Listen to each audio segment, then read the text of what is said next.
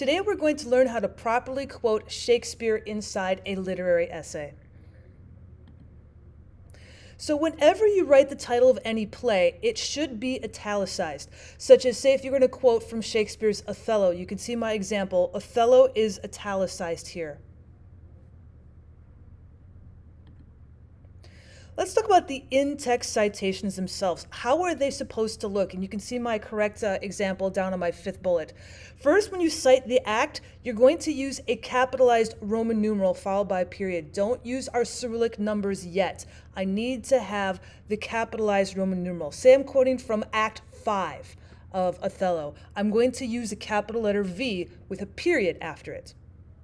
When I want to cite the scene, I'm going to use lowercase Roman numerals followed by a period. So now you can see for scene 3, instead of writing the Cyrillic number 3, I'm writing I, period. I'm using my Roman numerals.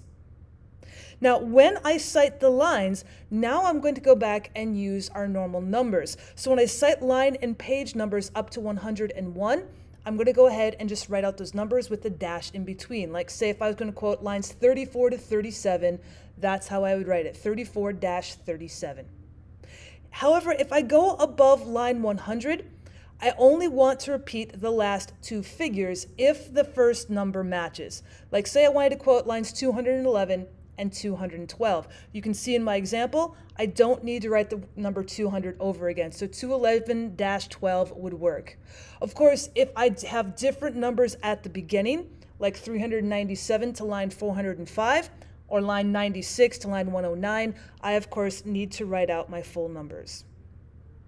So what would it look like? Well, you can see in the 5th bullet, if I was quoting from Othello's Act 5, Scene 3, lines 160 to 65, that short in-text citation is correct.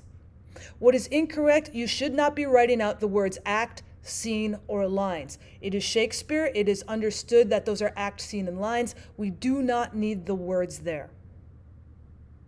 And since our text doesn't cite the line numbers, you can use the page number in place of lines, but notice that the proper way is to cite lines. A lot of times when you're using Shakespeare, you have a tendency not to have page numbers at the bottom of the pages. So that's why when we cite Shakespeare, we use the acts, the scenes, the lines. So what about quotations? Do I quote like I would in a normal situation? For the most part, yes. When you're quoting 1 to 3 lines in Shakespeare, you're going to use quotation marks just like you would with any other quote. And then, of course, follow it with an in-text citation with a parentheses and a period. So from 1 to 3 lines, it does look pretty much like you would with other quotes. What is different is that because you're looking at lines of poetry, lines of meter, you should be using a forward slash to separate Shakespearean lines. So if you look at my example at the bottom, we've got all the world's the stage, and all the men and women are merely players. Well, those are 2 separate lines. If you look at them on a script, you're going to see that all the world's the stage is 1 line, and right below it, the second line is, and all the men and women are merely players. You need a forward slash to separate those 2 lines.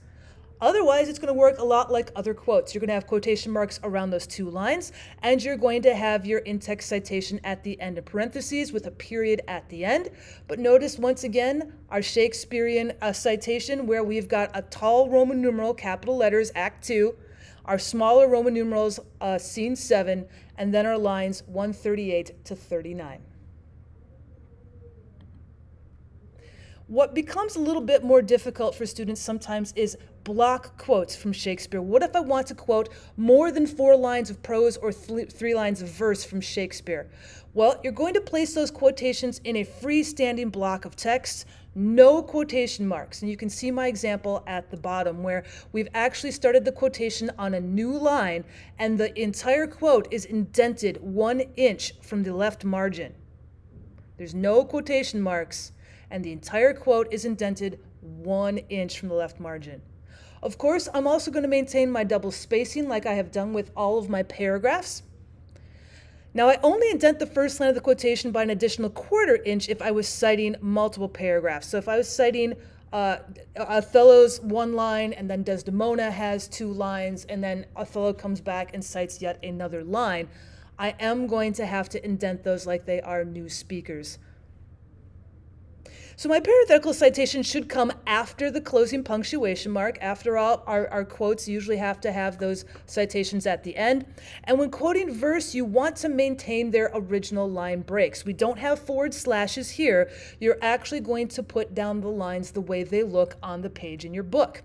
Now, after the quote's completed, you want to continue writing your paragraph on the left margin. You should not end your paragraph on a quote like, say, perhaps I have done here on our page.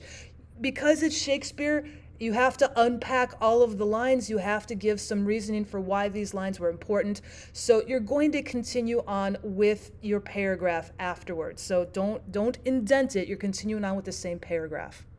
So you can see we've got 5 lines here with all the world is stage and all the men and women are merely players. You notice I don't have a forward slash here. I went ahead and used my original line breaks. And then, of course, when I get to the very end of the quote, I do have my in-text citation there in parentheses at the end.